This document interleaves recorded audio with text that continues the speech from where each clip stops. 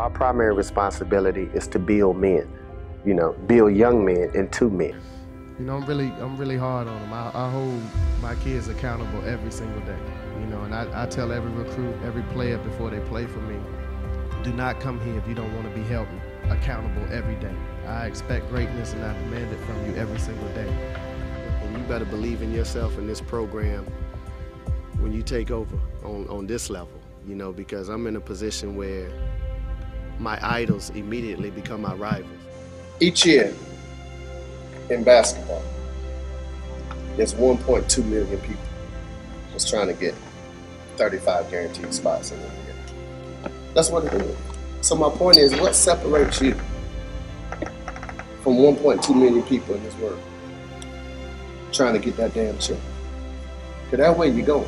And I don't want you fooling yourself. And you could have folded, and you could have quit, and you could have threw it in and been like, man, damn, we just can't do it. You fought. Then you fought some more. And then you fought some more. And then you fought some more.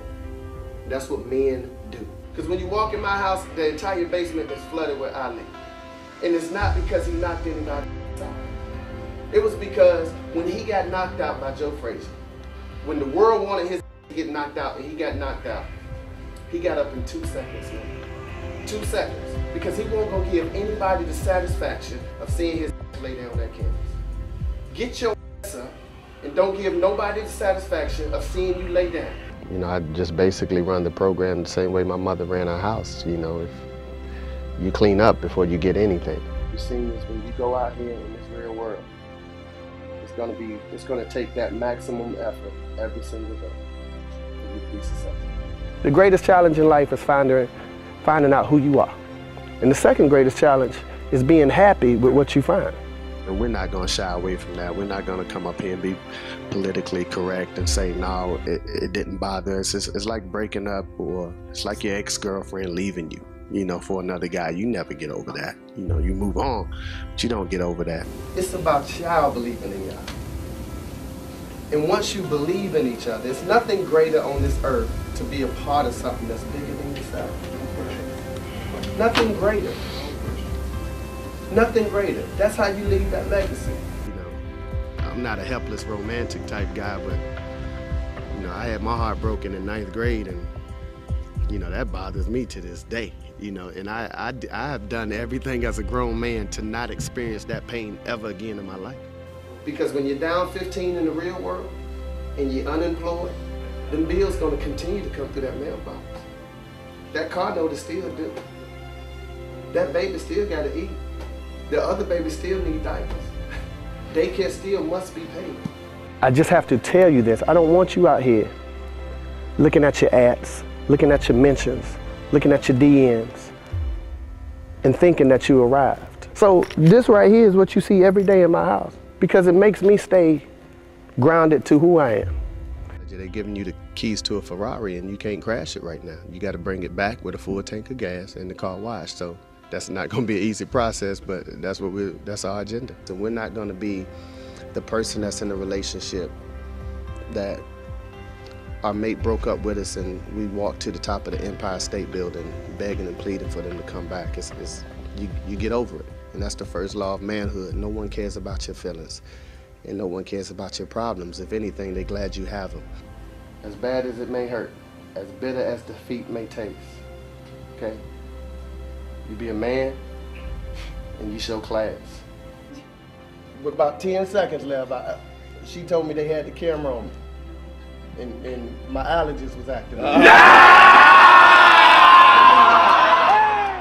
We know those other schools out there, and I told them, the reality is where we are, it's like the Kardashians, and we're not Kim, so we're I don't know the other girl name, but y'all can help me with that one, but we're the other ones, with no disrespect, but we're the other ones, so we got to fight because we got Kim and I think it's Chloe and somebody, yeah. We're struggling. We're robbed right now. We're fighting. We're fighting for our respect, for people to notice us, man. And that's what it's about. That's the evolution. It's almost like seeing your child grow. It's like seeing your child write in cursive or graduate at the end of the year. That's the process. That as a coach, you try to Give them. When you own your truth, and no one can use your truth against you. I told our kids the other day, it was funny.